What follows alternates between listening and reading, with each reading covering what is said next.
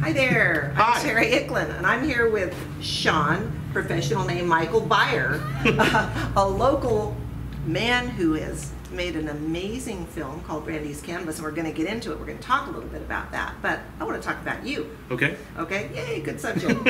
Now, you are born and raised in Nevada County. Yes, I am. All right. Yes, and I was. You have deep roots here, I understand. Family came here. Yeah, my family on my mother's side, the Beyer family, came to California in the late 1800s. Oh, wow. And they they were cattle ranchers, and they had a huge ranch off of McCourtney Roads, just south of town, the Beyers Ranch, or 3B Ranch as it became. And then that was there for quite a while. And so I grew up, it's funny, I grew up on a cattle ranch and, with avid hunters and, fishermen and, milking cows and riding horses. Oh, yeah. And I moved to LA.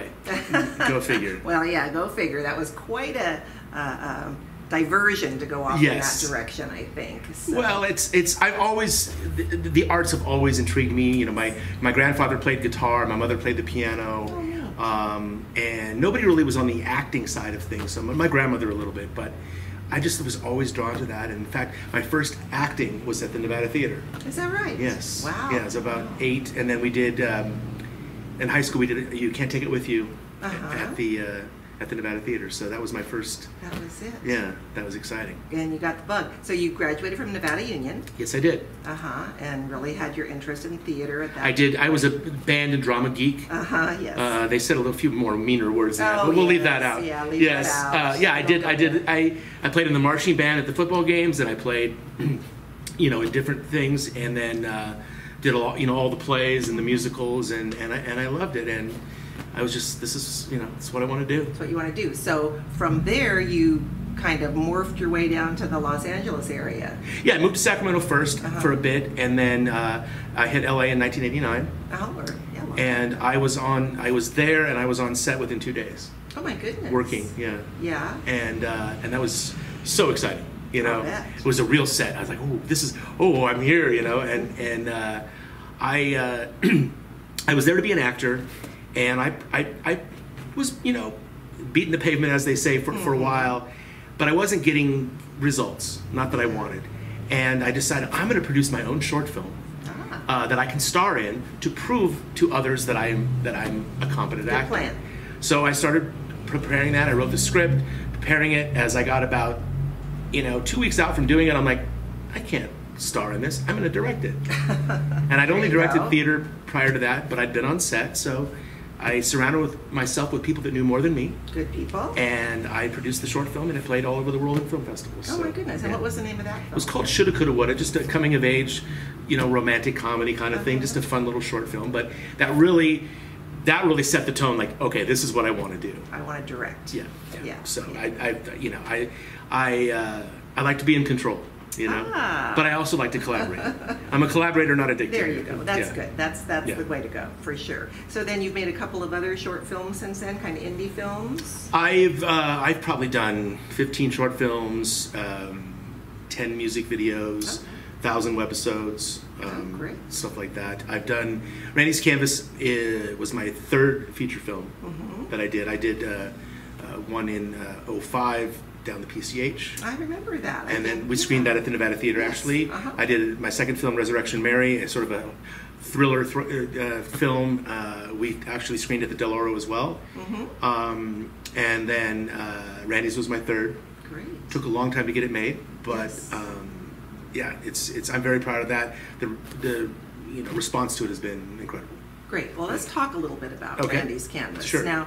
Now, this is a story of a young man who happens to be on the spectrum of autism. It's not a documentary. It's not a biopic. Right. It's a story. It's basically a love story. Yeah, it's a fictional story. Randy's a early 20s kid, and he is an artist. He loves to paint.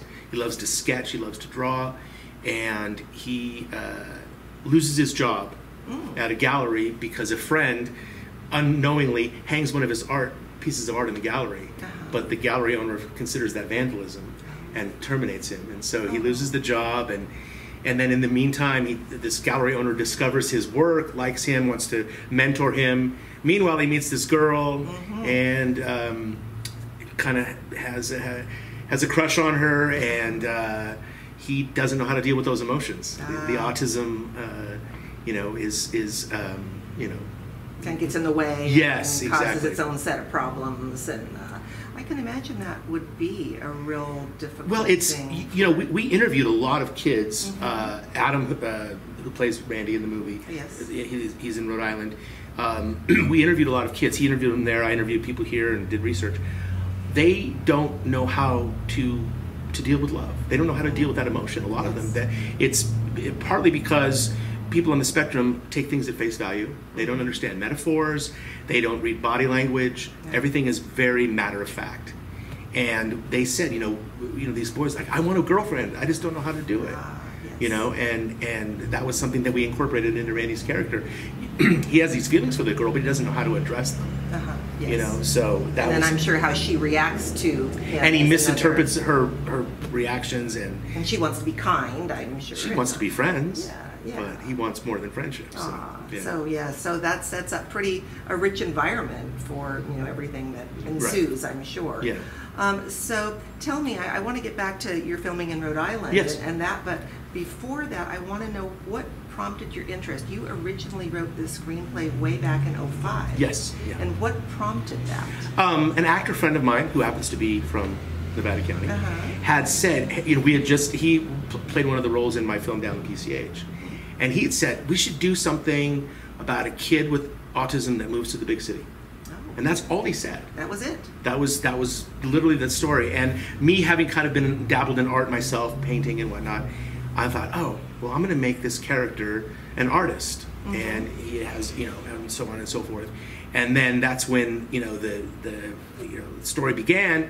And then it just became Randy's Canvas. I named the character Randy, and I thought, Randy's Canvas. That's a great name. I love the title, and it's a blank, it's a blank canvas, a blank slate, metaphor. Yeah. Yes. So yeah. Yeah. Perfect. So from that, you've worked on it off and on, as many screenwriters do. You kind of set it aside for a while. And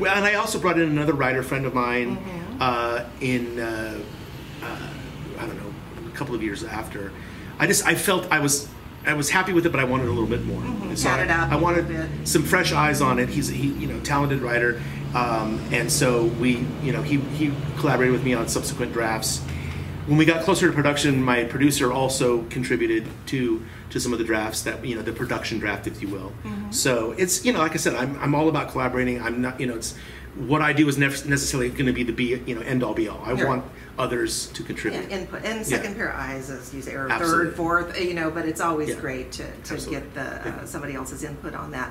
So then moving forward, you finally got up to 2016 when you actually were ready to go into production and make the film. Yes. And decided to shoot in Rhode Island because... We decided to shoot in Rhode Island about a year prior for a variety of reasons. I love California.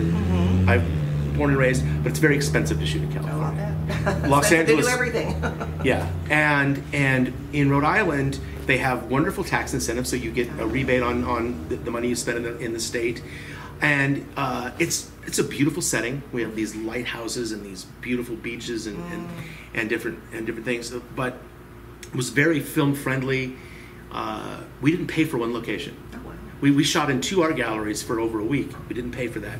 We were able to shoot at a minor league baseball game, which adds just production value to the film, and that was fantastic. Also, all of our catering, you have to feed your crew. All of our catering was donated.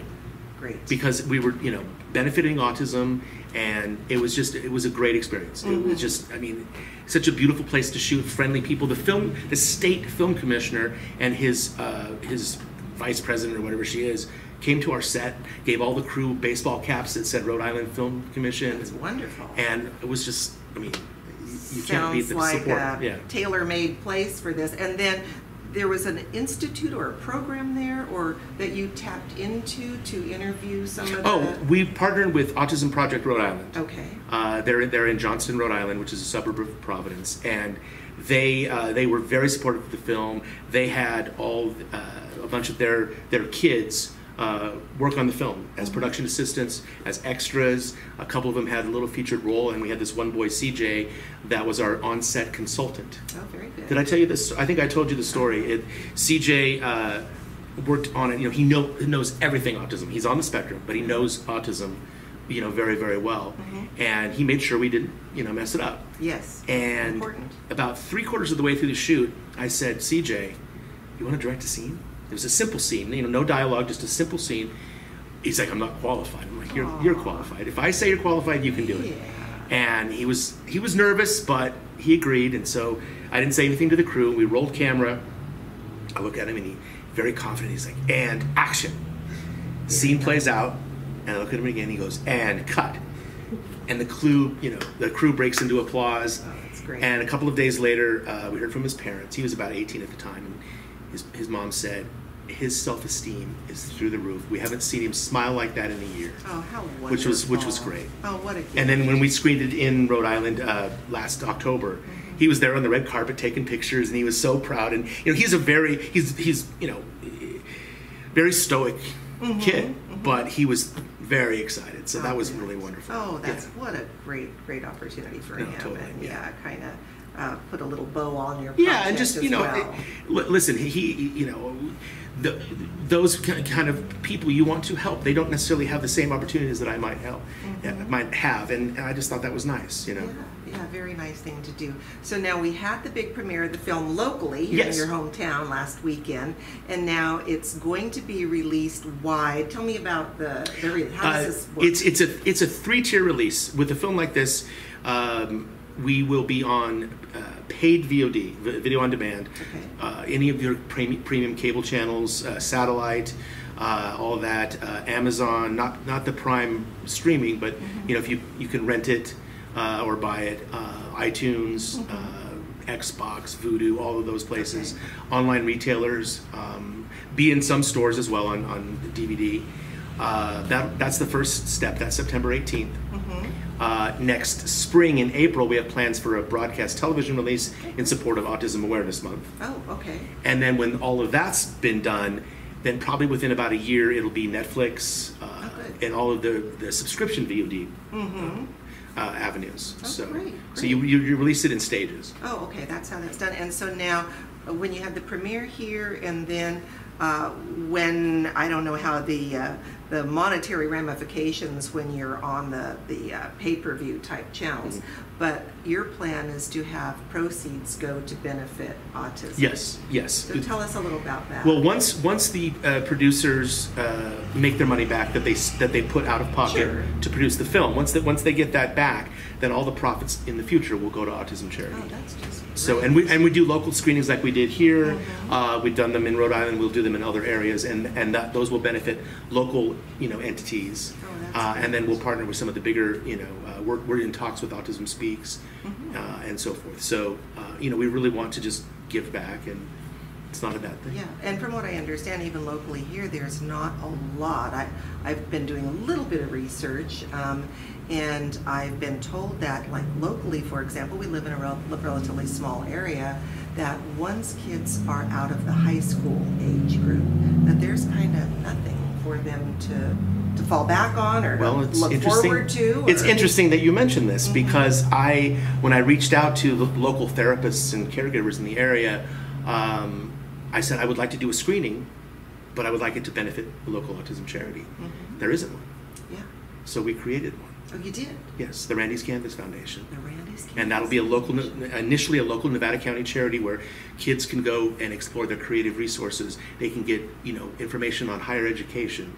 They can learn to paint. They can learn to draw. They can learn different things. I'm going to come up in the holidays and teach acting classes. And oh my gosh! I just got chills when you said that. I mean, so we premiered that at the Del Oro afterwards. We made a big announcement of that. So we just decided, hey, there needs that resource. Yes. So I'm very excited about that. Oh, that's wonderful. Yeah. Well, look how this has all come together. Look at this. I mean, it's showing the love, right? Showing the love, exactly. Local, and I love it. I love the subject matter. I love the fact that you're local, and you've done a great job with this, obviously. And I'm looking forward to. I didn't get to come to the premiere, but I'm really looking forward to seeing it. Well, you'll get to see it, and to premiere in your own hometown at the Del Oro Theater, which is that's where we all grew up.